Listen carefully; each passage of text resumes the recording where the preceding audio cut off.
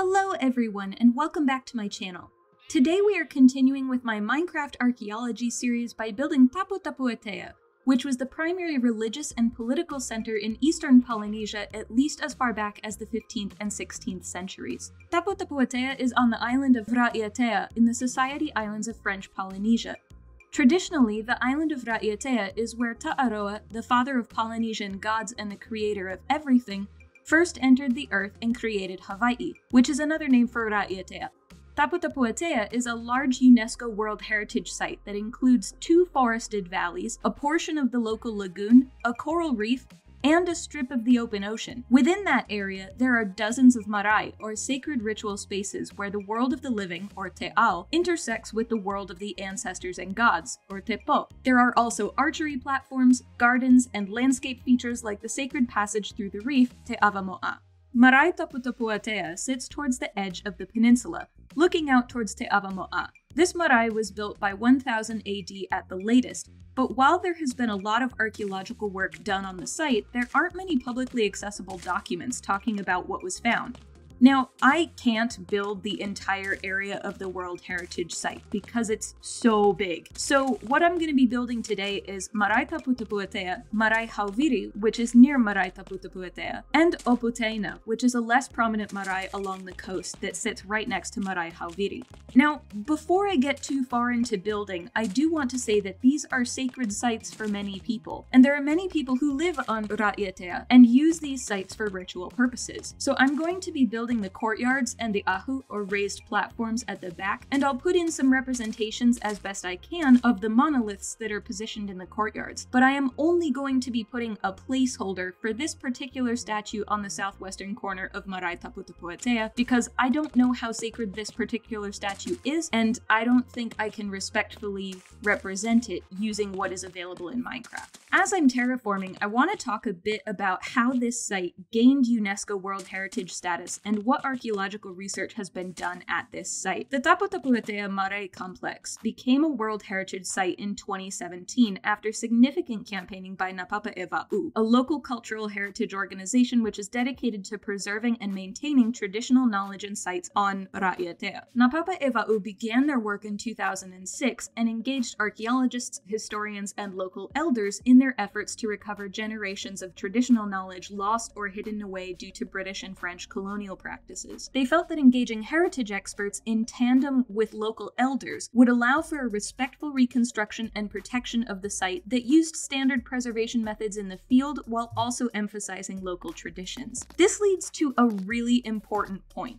Archaeology is all well and good, but archaeology that doesn't involve the local community generally misses the mark in a number of ways, and previous work at Taputapuātea is a good example. The first evidence for archaeological fieldwork on the island comes from Kenneth Emery's surveys starting in 1925. Kenneth Emery was an ethnologist from the Bishop Museum in Hawaii, who came to Raiatea to systematically record local archaeological sites and local traditional knowledge connected to them. He created dozens of mud maps, or roughly drawn maps of the valley landscapes, noting place names and even making scale drawings of the physical remains in certain locations. Emery spoke with local informants to gather most of his findings, and his work is incredibly significant today because it contained place names that were no longer known by the 21st century when Napapa-e-Va'u began their work. Even descendants of those who helped Emery were not aware of the role their ancestors played in this research until Napapa-e-Va'u uncovered it. So while Emery did excellent work and included locals in his endeavors, that work did not make it back to the local community until almost a century later, and only after local community members chased it down. Efforts led by Yoshiko Sinoto, also of the Bishop Museum, in the 1960s aimed to restore Marae Taputapuātea and Marae Hauviri, the 2 paved marae I'm building here. Sinoto employed locals for physical labor, but did not consult with them on the process or extent of restoration, and locals were not aware of the results of the archaeological conclusions made as a result of their efforts. From 1995 to the late 2000s, there there were many archaeological surveys, excavations, and restoration projects at Taputapuātea and the surrounding valley as part of an attempt to again restore the ancestral landscape to what it once was. Unfortunately, most of the results of these efforts are limited to grey literature, which are unpublished archaeological reports created after every archaeological project, usually for government or official use. These reports can be publicly available in some countries, but often are not accessible more generally. As of 2016, there was no detailed account of either the excavation or the restoration efforts for at least Marae Hauviri, but possibly for the other marae as well. Additionally, much of the local community was not involved in the projects from 1995 to the late 2000s, and many community members were not even aware any of them had occurred except for the final survey and excavation. This final project did involve assistance from an elder, but the results had yet to be communicated to that elder as of 2010. These restoration efforts likewise did not consult with locals about the process or extent of restoration, and that led to some controversy. The team constructed a basalt wall around the platform at Marae Hauviri because the director of the project noted that there was archaeological evidence of a wall at some time in the past. However,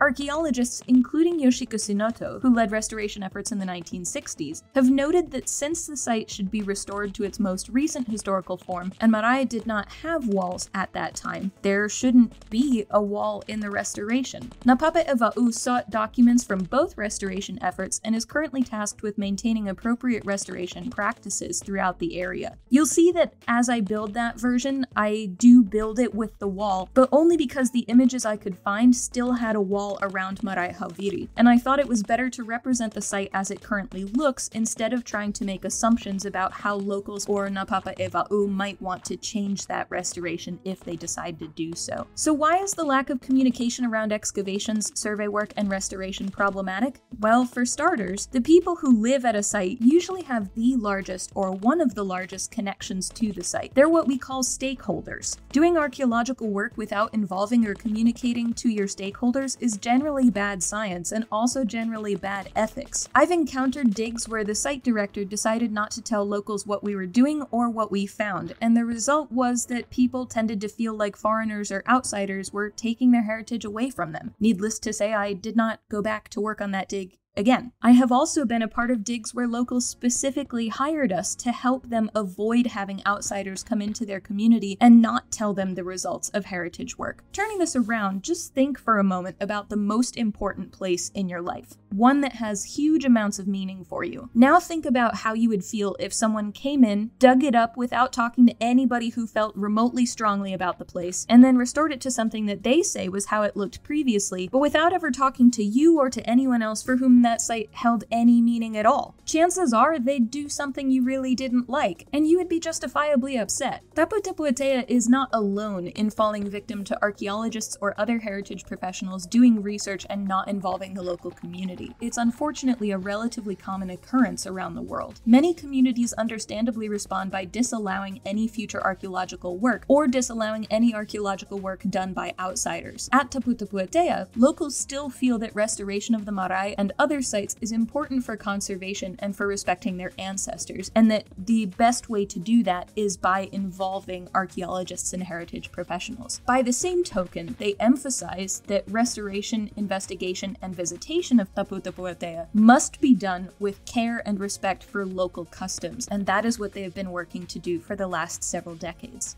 Okay, so let's talk about these marae. All of the marae I'm building today use two primary materials: basalt cobblestone and large slabs of coral, many of which are actually about 3 meters high. So when I say large slabs of coral, I mean large slabs of coral. The first marae is Marae Taputapuātea, which is generally the most well-known marae at the site, at least to outsiders. Test excavations in 1965 uncovered evidence of a lower pavement level in the courtyard, and also uncovered evidence of a second ahu or platform at the back that was a little bit shorter and is covered by the current ahu that sits there today. I couldn't find anything that showed evidence for the older ahu and the older courtyard being from the same period, but we can say that there was at least one earlier structure, and perhaps even either a few iterations of that earlier structure, or maybe even a few earlier structures here that were built before the one that we can see today. Marae Hauviri, which is the one that I'm building now, is the marae where the Tamatoa high chiefs of Ra'iatea were invested. When When Emery recorded this marae in 1925, he noted that it only had the platform at the back and the large white stone you can see here. After reconstruction in the 1990s, Marae Hauviri now has a paved courtyard of basalt cobblestone, as well as the controversial wall surrounding the courtyard, which is also made of basalt cobblestone.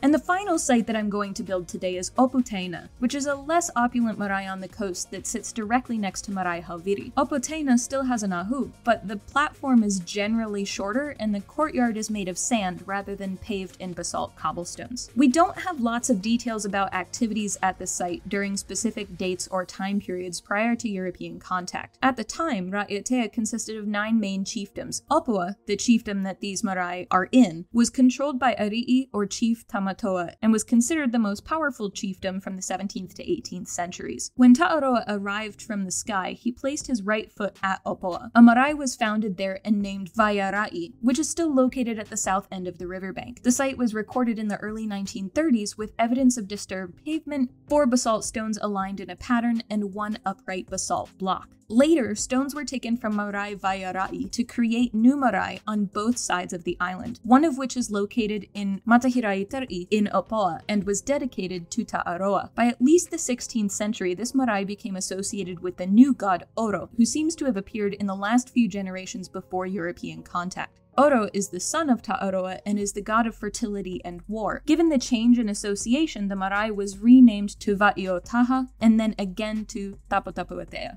After the marae was renamed to Marae Taputapuātea, but before initial European contact, the marae actually served as the point where the Ti'ahawatea alliance was formed. This alliance joined the islands west of Ra'ietea, called Te Aotea, with those east of Ra'ietea, or Te Auri, and they included the Cook Islands, the Austral Islands, and the Society Islands. The earliest account of European contact from local tradition comes from 1722, when Jacob Roggeveen, who was a Dutch admiral, crossed the Pacific in search of the fabled southern continent. One of his ships actually ran aground near Takapoto, which is a small atoll in the Palliser Islands. Some of the ship's crew then sailed in smaller vessels to Makatea, where they actually killed some of the local people. Both the bloodshed and the wreck of the ship off Takapoto was one of the first times that locals of the island had encountered Europeans, and because of those events, rumors of these outsiders quickly spread. The Ti'ahawatea alliance was maintained in the following years, but tentatively. Then, at one of the great sacred gatherings at Taputapuātea, a chief from the Auri side of the alliance argued with the high priest of the Aotea side and killed him. The chief of Aotea, angry that his high priest had been murdered, and at an important ceremony no less, sought out the high priest of Auri and killed him in retaliation. In the ensuing chaos, the people of Aotea quickly fled Ra'ietea, but they did so via Te Avarua, which is the mundane or ordinary passage through the reef, rather than through the sacred passage of Te Avamo'a. Leaving through the mundane passage, particularly when leaving a sacred gathering, was seen as a bad omen, and that, combined with the bloodshed, just destroyed the Ti'ahawatea alliance. In 1763, warriors from Bora Bora attacked Ra'ietea under the command of a man named Puni. According to local oral tradition, warriors of Ra'ietea had the upper hand in the sea battle until their allies from Taha'a betrayed them by arriving to fight alongside Bora Bora. After this betrayal, the warriors from Ra'ietea were quickly defeated, and those from Bora Bora swiftly landed on the island, killing women and children, destroying gardens, houses, and canoes, and attacking Marae Taputapuātea. They pulled down the dwellings of the gods on the marae, destroyed the platform, and cut down the trees that sheltered the altar, and provided the link between Te Ao and Te Po. Distraught at the destruction, a priest named Vaito actually went into a trance and made a prophecy. The glorious children of Tutumu will come and see this forest at Taputapuātea. Their body is different. Our body is different. We are one species, only from Tutumu. And this island will be taken by them. The old rules will be destroyed, and sacred birds of the land and sea will also arrive here, will come and lament over that which this lopped tree has to teach. They are coming up on a canoe without an outrigger. The young chief at the time, Mau'a, hid in the mountains for a time with his mother Te'e'eva, but soon there was nowhere safe for them to stay, so they fled to Papara on Tahiti. Tupaia, who was a priest of Oro who was connected to the young chief and was wounded in the battle, hid for a time in the mountains until he could travel again. Once he was able to do so, he also sailed to Papara and joined Mau'a and Te'e'eva along with the chief of Papara, Amo, and his wife Purea. Now, There is a lot of information about Tupaia, Purea, Amo, and their political standing on Tahiti over the next 6 years. I would love to go into it, but you may have noticed that this episode is a little long already, so I definitely don't have time to do it justice in this episode because it is such an interesting story. Just to give you a little hint of it, Tupaia, Amo, and Purea were all present at Matavai Bay when the HMS Dolphin was anchored there, and they were present during the battle that ensued. All 3 of them were also involved in inter-island politics and war resulting from questions of who would be paramount chief or Ari'irahi of Tahiti. They also had direct contact with Captain Cook and the crew of the Endeavour, especially Purea and Tupaia, and by the time the Endeavour left Point Venus and Matavai Bay, Tupaia actually felt that he had so little left in Tahiti that he actually decided to sail with Cook instead. Honestly, if you thought the political side of the story for Bran Castle was interesting, the saga of Amo, Purea, and Tupaia over the next 6 years is just as complex and just as interesting. If you'd like to find out more, I highly recommend reading this book, Aphrodite's Island, The European Discovery of Tahiti by Anne Salmond. While the title sounds very Eurocentric, the book itself is very good at emphasizing the Tahitian and Polynesian side of the story and explains much of the political context of Tahiti at the time. It's also available to rent for free from archive.org, so if you're interested, check out the link in the description down below. Anyway, back to Raiatea, Taputapuatea, and the attack from Bora Bora. As I said, the local chief Maua had to flee, along with many of the priests of the island, including Tupaia.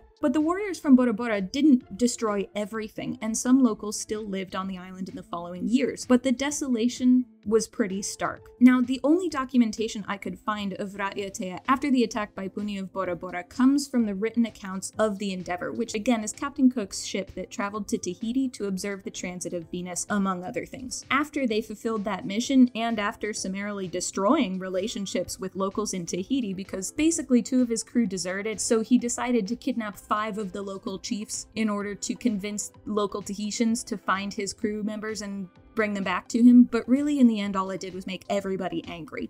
Anyway, after observing the transit of Venus and realizing that he was probably not welcome on Tahiti anymore, Cook decided to chart the rest of the islands in French Polynesia and beyond, and also possibly find the fabled southern continent. Interestingly, the Endeavour actually landed at Opua in 1769 because Tupaia, the priest from Raiatea who fled to Papara on Tahiti in the aftermath of the attack by Bora Bora, and who became a high priest of Papara and a leading priest of Oro on Tahiti, led Cook to Raiatea. Now, when the Endeavour was in Matavai Bay on the north coast of Tahiti, Tupaia had actually befriended Joseph Banks, the chief scientist on board the Endeavour, and Tupaia had also served as Cook's ceremonial advisor from time to time while they stayed on Tahiti, although unfortunately he wasn't really consulted in the whole chief hostage situation until much later. By the time Cook decided to leave Tahiti, Tupaia had relatively little left for him due to being on the losing side of recent battles and at times actually siding with the British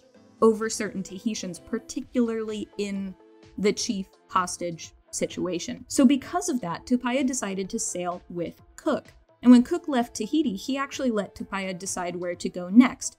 Tupaia had significant navigational and astronomical training given his status as a high priest, and it made sense to let Tupaia show Cook where nearby important places were. So Tupaia decided to take the ship to Taputapuātea. Now, he didn't immediately take them to Taputapuātea. He first went to Huahine, which is a neighboring island that was also suffering from raids by Bora Bora. Tupaia hoped that showing Cook what was happening on Huahine would convince Cook to free Raiatea and Huahine at the same time. But Cook decided that he didn't want to get involved in local politics, so Tupaia then took him from Huahine to Raiatea in the hopes of changing his mind. Having anchored just offshore, Tupaia convinced Cook that the warriors from Bora Bora who still lived on the island would attack the ship the next day. Cook, wanting to avoid conflict, hurriedly went ashore and raised an English flag at Taputapuātea. He then read a proclamation claiming Raiatea, Taha'a, Huahine, and Bora Bora in the name of King George III of Great Britain. Now remember how the priest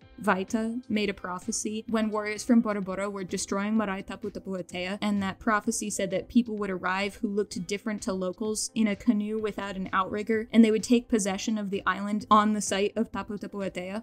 Well, So did Tupaia. By bringing Cook and his officers to the site and encouraging them to do their flag-raising ceremony, Tupaia had orchestrated the fulfillment of Vaita's prophecy. Tupaia hoped this would help free the island, but again, Cook refused to get involved in local politics, aside from, claiming the island for colonial rule. Since the crew of the Endeavour did visit marae Taputapuātea, however, we have written accounts of what the site looked like at the time. Now, there is an unbroken oral tradition on Raiatea, but that oral tradition is kept by locals and is not necessarily shared with outsiders. In 1769, when the officers of the Endeavour visited Taputapuātea, they noted that the marae still had its ahu, or platform, at the back, which stood about 2.5 meters high and was lined with large slabs of coral that stood up to 3 meters tall. It also had many carved planks, or unu, at the top, and a fata, or sacrificial platform, that was situated next to the ahu. There was also a large house nearby where the sacred drums were kept, and the main platform had 4 or 5 whare atua, or god houses that stood on posts. But the descriptions also note how few people seemed to populate the area and how dispirited they were compared to the Tahitians that Cook and his crew had met on Tahiti. As I said, there isn't much information about Taputapuātea between 1769 and the fieldwork done by Emery in 1925. In fact, the next description of the site that I could find comes from Te Rangihiroa, a prominent Maori doctor, military leader, anthropologist, museum director, and politician who visited the site in 1929. I had made my pilgrimage to Taputapuātea, but the dead could not speak to me. It was sad to the verge of tears. I felt a profound regret.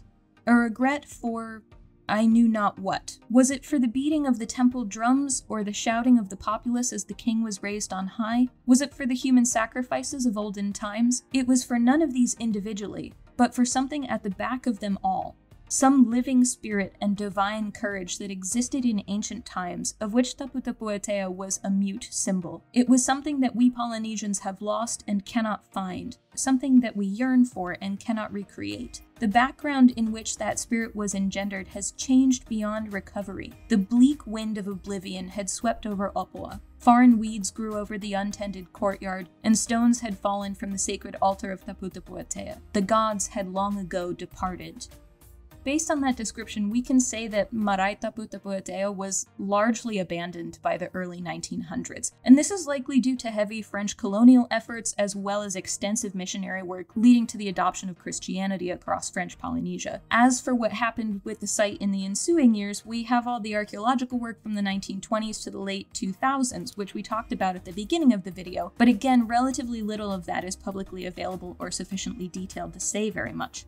Thankfully, however, Napapa Ewa'u and the local community have been hard at work documenting sites and compiling details of the history of Taputapuātea as well as other sites on the island. Because of the restoration works and the incredible campaigning by Napapa Ewa'u, the site of marae Taputapuātea along with marae Hauviri are both sites that are often used for ceremonies today. Visitors are also welcome so long as they are respectful of both the grounds and the local communities. But because of that, I would really recommend waiting until it's safe to travel in order to do so in a respectful manner both to the sites themselves and to the local communities.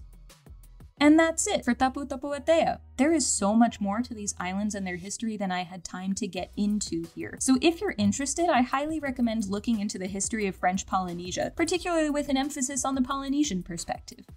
If you enjoyed the video, please feel free to like, comment, and subscribe down below, and also feel free to hit that notification bell if you'd like to be among the first to know when I release a new video. Also, if you're interested in getting your hands on the schematic for this build or some additional information about the site, check out my Patreon via the link in the description down below. Speaking of which, thank you to all of my current patrons. Without your help, I would not be able to make these videos, so thank you very much for all of your support.